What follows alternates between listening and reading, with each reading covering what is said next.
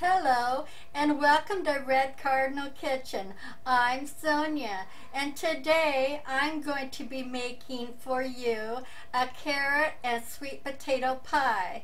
So we'll be right back and I'll show you how it's made.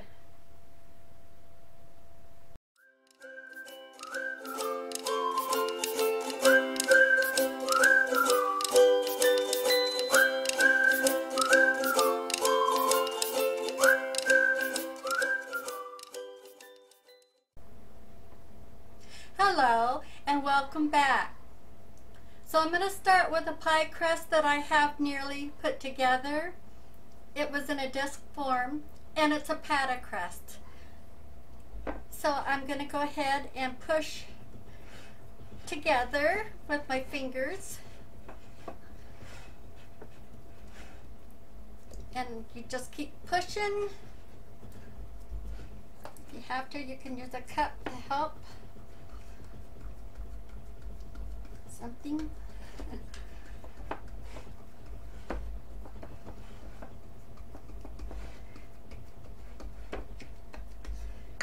so then you'll push it up to the top and see how high we can get it to come up there.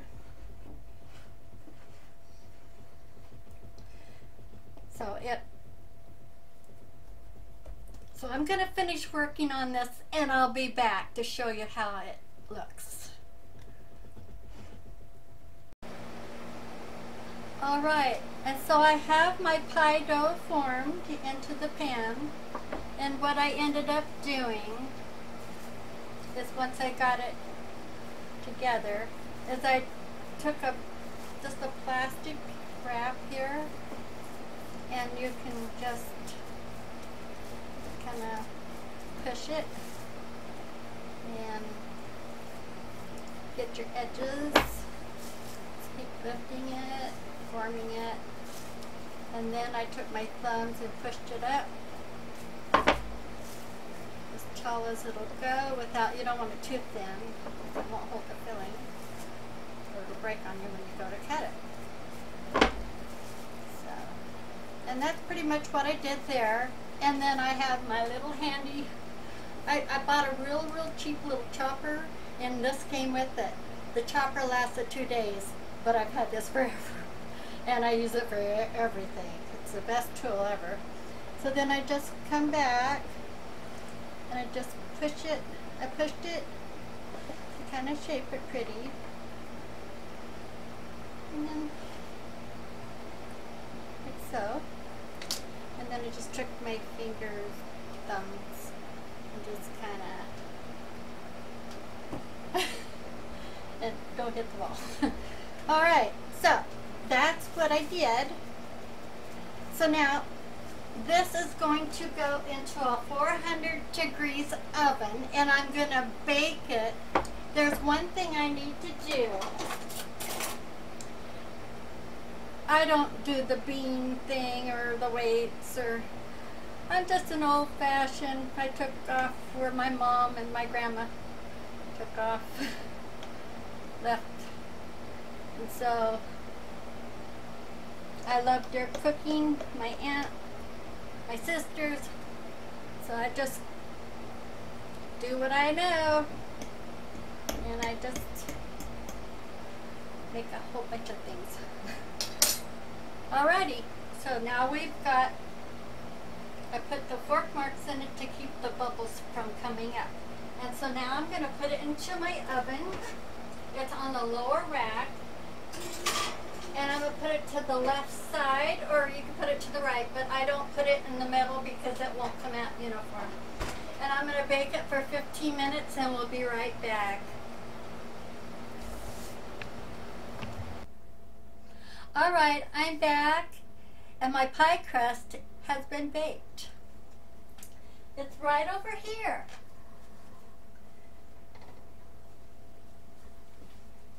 It looks like this. I'm going to let it cool. Set it out of the way. So, now we're going to make the filling. And I'm going to use a blender that I've had since I was 17. and I am 71 years old. So I got it at the state fair, and the man that was demonstrating said that it would last a lifetime. Well, I hope to live over 100 years old. So far it's been running, never had a problem. It does everything that anything else does. So right now the setting is on liquefy. So with this, because you do use liquids first, I will be putting in some evaporated milk, and I will be putting in a couple of eggs with the yolks. And I'll get my butter in here, my little spoon, my little happy spoon. This is melted butter, and my little containers are from my applesauce that I have for my breakfast. I saved them, they work. These are my props, folks. And I'm proud of it. Alright, and then I have some cornstarch, 1/4 cup of cornstarch and 1/4 cup of water. And settled a little bit. Let's see if I can get it without making a mess. Okay. Nice going, Grandma. Oops.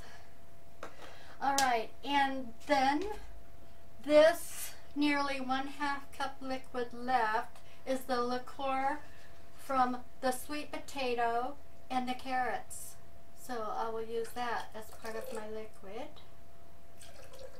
And so I cut down the milk. This is going to give it a real good flavor.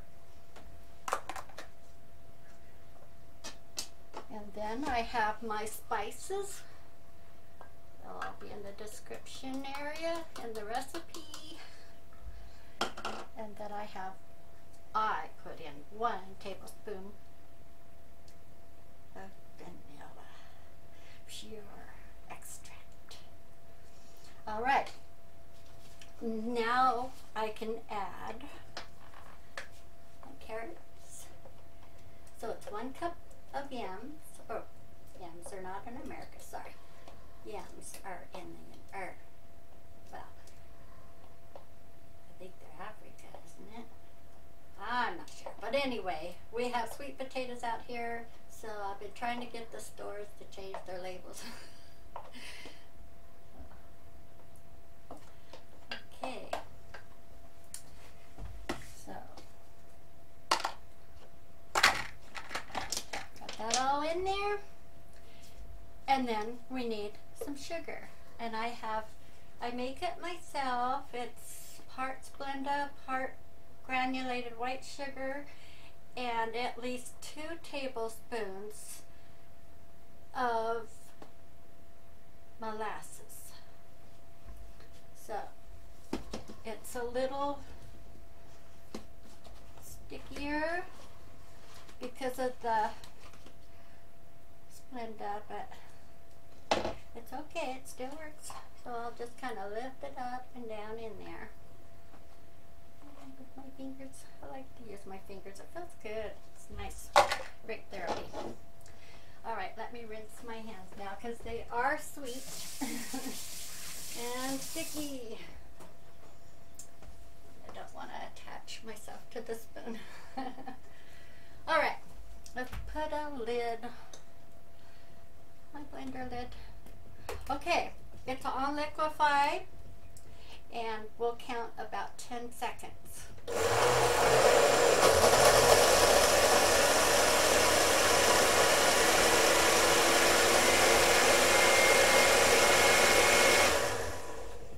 Alright. I got it counted slowly. And it's liquefied. Parade. So that's it. If you want to go finer, you can, but I like a little bit of texture to it, so I'm not going to go any further than this, right? So let's get this out the way, put that on my towel, bring this back.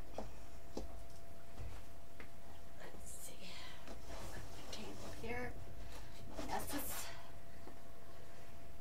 and it's a little bit warm. Bring it. Well, it's real cooking. Put it right back in there. You saw it. There you go. Now let's put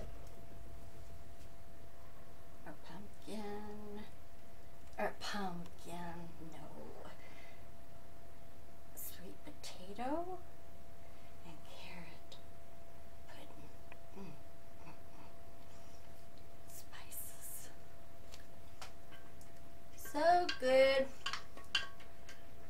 So good. Why does it have to hurry and take, well, not hurry, how come it has to take so long? And that's going to be eaten really fast. So now, this is going to be baking in the oven. I had dropped my temperature from 425 down to 350. And I'm going to be baking my pie for another 40 minutes. And I forgot to say that if you do bake your crust first and then you have a liquid, you know, pudding or something that still needs to be baked, it's not going to make your crust wet. Alright, so, and it's not going to get much darker than this. So for 40 minutes, and I'm going to put it in, okay, it's not that hot now, all that. And then I have to move my, okay, so it's at the bottom rack, and I got 1, 2, it's on the third little place. There it goes. And again, I'm going to put it to the left so I get an even bake. Okay. We're always taught to put it in the center, but it's either left or right. All right, close it up. 40 minutes, we'll be back.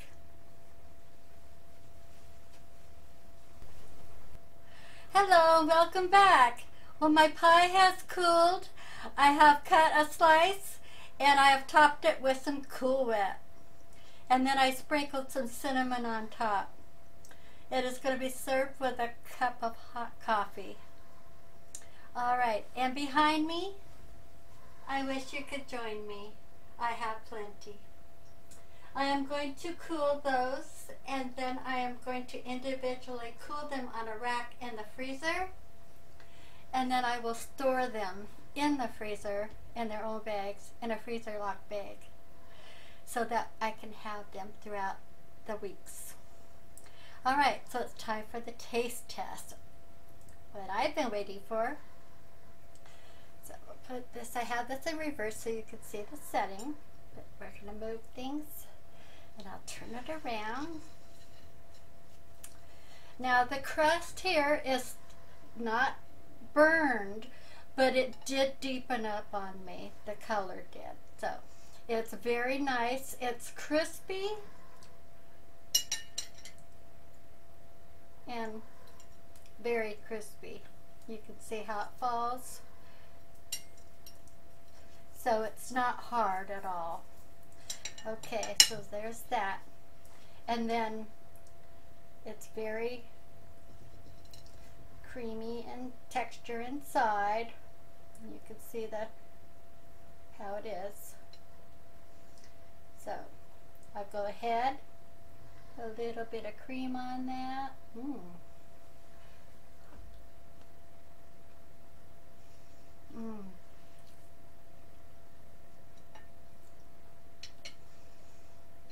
You wouldn't believe it's carrot.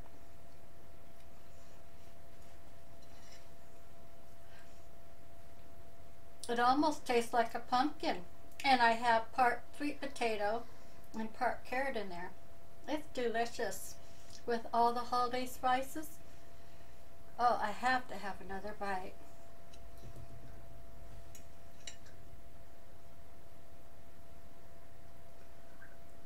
Mm. Mm. I hope you like this recipe.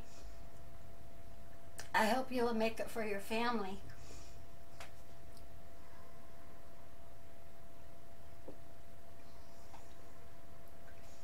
So this has been Christopher and Sonia, Red Cardinal Kitchen. For every step of the way. We'll see you next time. Goodbye and God bless.